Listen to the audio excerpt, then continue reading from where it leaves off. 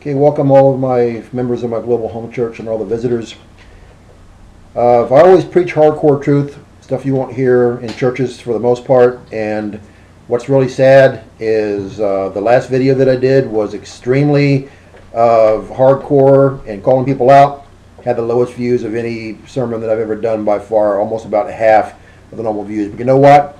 People don't listen to what I have to preach. It's between you and God. I'm not watering the message down. In fact, I'm probably going to have less views and more mad people on this video. Okay, we're going to talk about, I'm talking about two people today who are the torchbearers for Billy Graham, but I can almost guarantee you that almost anyone that you tell me who is a popular pastor is teaching false in one way or another, because I've outed 99% of them already over the past many years. So let's talk about Franklin Graham and Greg Laurie, the new Billy Grahams. First of all, Franklin Graham has been making about $1.2 million a year, roughly, for the past 20 years or so. He doesn't have crusades like his dad. He has festivals. And his organizations have huge assets, and they do all kinds of charitable stuff as well. And both Billy Graham and his father have cultivated cultivated evangelicals, Roman Catholics, and other religions as well, and threw them into a big ecumenical march towards Rome. Let me go over a few things about Franklin Graham first of all, and then we'll catch up on Greg Laurie. Okay, Franklin Graham calls Islam a very evil and wicked religion, yet he loves the Pope and the Roman Catholic Church, has them at his festivals, reaching the lost, as he says, as well as speaking at their churches. Franklin Graham apologized to President Obama, the Antichrist, saying, "I regret any comments I've ever made which may have cast any doubt on the personal faith of the President, Mr. Obama. The President has said he's a Christian, and I accept that." So he doesn't go by the President's fruit like everybody else does. He just says, hey, he says he's a Christian, I accept that. Billy and Franklin Graham publicly endorsed Mitt Romney for president, and shortly after that, all references of Mormonism as a cult were removed from the Graham's websites. All right, let's go ahead and go a couple more things that are going on or have happened. Franklin Graham conducted a festival in Australia. The Archbishop of a Catholic Church was one of the head guys. There was 49 Roman Catholic churches actively involved in the Crusades and trying to recruit those who were saved there into the Roman Catholic Church, which is a common thing that his dad Billy did as well. Franklin Graham said his dad's decision early in his ministry to cultivate broad ecumenical participation in his crusades, which are now festivals by Franklin, included the Roman Catholic Church, was the best thing my dad ever did. He said, when the Catholic Church got behind my dad, the Protestants didn't know how to handle it, but we set the example. They said, hey, if Billy Graham will embrace Catholicism, everybody should. Franklin Graham conducted a festival in Cincinnati, Ohio, with 5 Roman Catholic parishes of that city actively participating. And he sent out invitations for 9,000 Catholics to participate in the training program to train those who were saved into the Roman Catholic Church. Roman Catholics participated in a festival conducted by Franklin Graham in Nova Scotia. Roman Catholics participated in another Franklin Graham festival in Corpus Christi, and this goes on and on and on. In an interview with Katie Couric, this was 2005, Franklin praised the late Pope John Paul II and said they preached the same gospel. He said, hey, there may be some differences in some things, but we preach the same gospel. Loves the Pope. Franklin Graham attended the enthronement of Pope Benedict XVI at the Vatican. His dad, Billy, was too ill to attend at that time. 2006, many Roman Catholics, again, were counselors for festivals for Franklin at Camden Yards in Baltimore. And they helped lead the lost to convert them to Roman Catholicism. And also, he has festivals he calls rock festivals, Rock the River Tour, where they have rock and roll music for the Christians there to get them boogieing and jamming. And again, the Catholic Church is huge in this, all the way up into to the present time. And this is what Franklin is doing. He's all about the Catholic Church and getting them totally integrated to make a total religion between Catholics and Protestants. Okay, let's go ahead and go. This is one of the new Billy Grahams.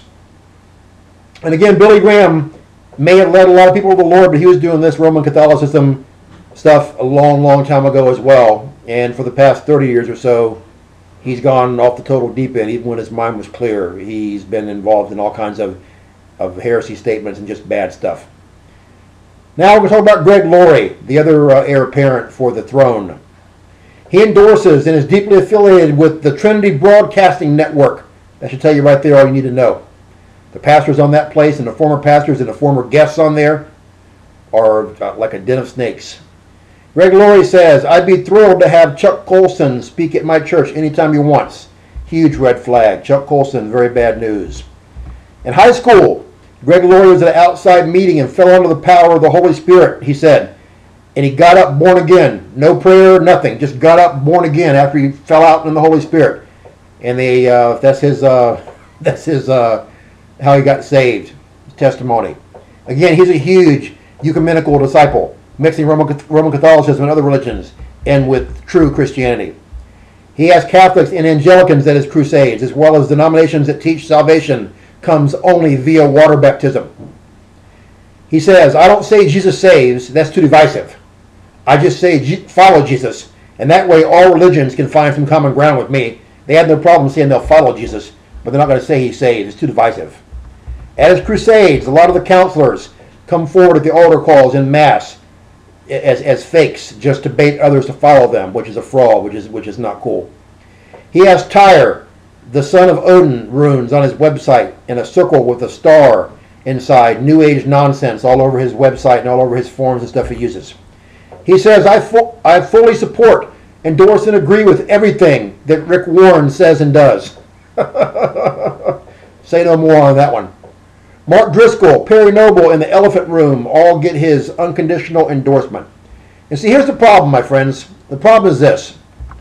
Christians don't look at Christ anymore. We're Christians.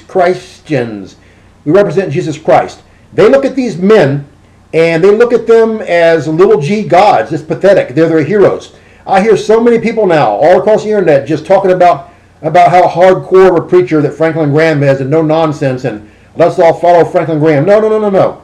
Let's not follow Franklin Graham. Let's not follow Greg Laurie. Let's not follow Paul Kidd. Follow Jesus Christ and what the Holy Bible says. I don't want people saying that they follow me as their mentor or anything else. All I am is a slave of Jesus Christ. Nothing more, nothing less. If you follow the words that I say, what you're doing, you're following Jesus Christ with me. You're not following Paul Kidd. You're following Jesus Christ. But see, these other preachers and 99% plus of the rest of them, not just the big televangelists, I call them hell evangelists, but most preachers from the mom and pops up to the big boys, they're preaching a watered down, fake, junk, pseudo gospel. They're feeding milk toast. They don't feed meat. They don't give you a huge helping of ribeye steak with a huge loaded baked potato and a big side of jumbo shrimp and key lime pie. They don't give you that. And a big thing of sweet iced tea with lemon. They don't give you that. They give you the jive talk and telling you lies.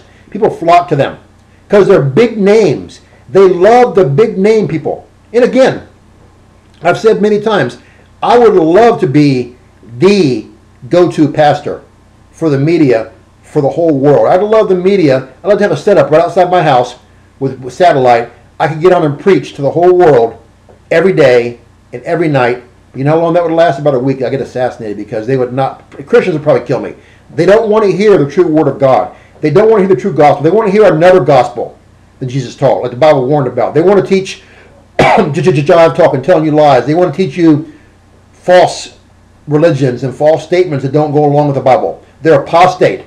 They're part of the great apostasy. They're telling you things your itching ears want to hear. They're wolves in sheep's clothing.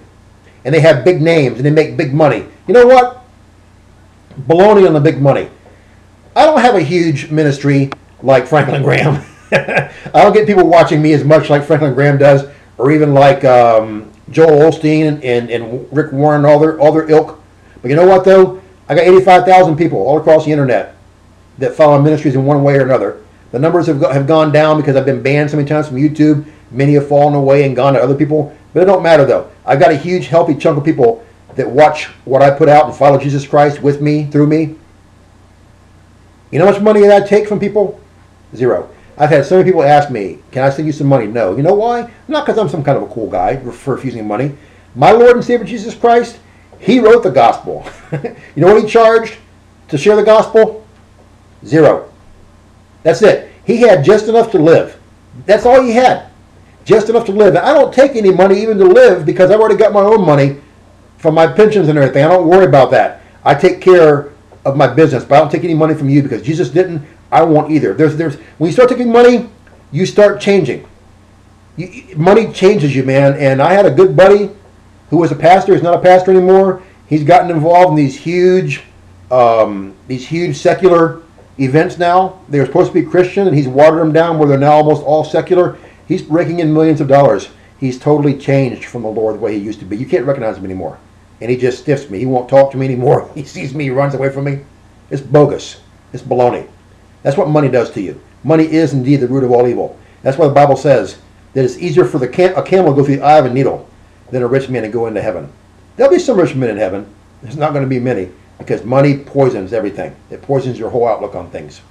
It's time to stop looking at all these pastors. Any pastors, any of us. Start looking at Jesus Christ. Start looking at the Holy Bible, the King James Version Bible. Start opening it and reading it.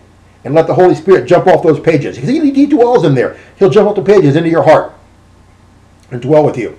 Because I'm so tired of all the lies out there. I really am. I'm so sick and tired of all these people that are teaching once saved, always saved. They're teaching prosperity doctrine, and they're teaching bringing in New Age and bringing in Islam into the church and bringing in every kind of false doctrine you could possibly imagine. The church has turned into a den of Satan for the most part. Jesus doesn't even recognize the church. I guarantee you that. And I've wondered many times about the marriage supper of the Lamb, how there's going to be, how many people are going to be there. It's going to be a huge, massive thing, and how all the Christians could go there. And I've realized over the years, it's not going to be near as big. It'll be a fraction of the size people think it is because few Christians are going to go in the rapture. You know why? Because the Bible says at least 250 times you have to repent of your sins after you're saved or you won't go to heaven. I got all the scripture that proves that, and it's also a commentary that a 6-year-old child can understand. But see, most Christians believe all the lies. They believe the lies Satan started in the Garden of Eden when he told Eve, you surely won't die if you eat of the tree of the knowledge of good and evil. Eve thought that she would die physically that day, but Satan knew it was spiritually, and her and Adam did die spiritually that day. And if you die spiritually, you fall into a backslidden state, you will never, ever, ever get right unless you repent. The Holy Spirit will pack his bags and leave your heart. You start falling into a sin-ridden, backslidden state, into an iniquity pattern, sin pattern life. I'm telling you the way it is. You can believe what you want to believe. I got the proof from the Bible. And it's so sad Christians play Russian roulette with their salvation. They think they can do whatever they want to, and when they're left behind, they'll be the first ones to cry the blues because they're left behind. But then they'll say, oh, my pastor's here. All the other Christians are here. Yeah, they just took those Bible-thumping, holy roller Jesus freaks like Paul Kidd and his ilk, took them away. Praise the Lord, good riddance. And they'll buy the Antichrist jive talking, hook, line, and sinker. Time's so close, my friends. The rapture's on the doorstep. I've got 150 scripture that proves the rapture's pre-tribulation. And there's also a commentary. Most Christians nowadays don't even believe in the rapture anymore, man. The church has turned into a big, stinking joke for the most part, and I'm sick of it. Can't even imagine how Jesus feels. If you've never been saved, I got a prayer I'm about to pray, and I got it also in the box below in the video title, in 6 Vital Next Steps. Do them as soon as the video's over, because no one's guaranteed any more time in their life. If you can't keep up with me, pray when the video's over. And get ready before your time runs out. If you've never been saved, you're backslidden, let's pray now. Jesus, I know I've sinned. I've done bad things in my life, and I'm sorry. I believe you came to earth. I believe you died on the cross for my sins. I believe you rose again on the third day. I'm back to heaven and be at the right-hand side of the Father to make a place for all your children forever. Please forgive me my sins. Wash my heart white as snow. Come live in my heart. Make me a new creature in Christ, a child of the King. In your precious name I ask it. Amen. Pray that prayer as soon as you possibly can. If you'd like me to pray for you for anything, contact me. I'll pray for you every day. If God answers that prayer, it's all because of Him. Nothing to do with me. Christians, share this video. If they won't watch it, that's between them and the Lord. Because again, I don't even care. The Lord will have those watch these videos, these sermons that He wants to. If people are getting turned off by my hardcore preaching, so be it. I draw the line in the sand like the old school prophets and apostles and disciples did. I'm not a prophet, apostle, or disciple, but I preach like they did. True Christians, keep witnessing and praying. If they don't listen, it's between them and God. But look up. Our redemption draweth nigh. We fly soon. Have a blessed weekend. Bye.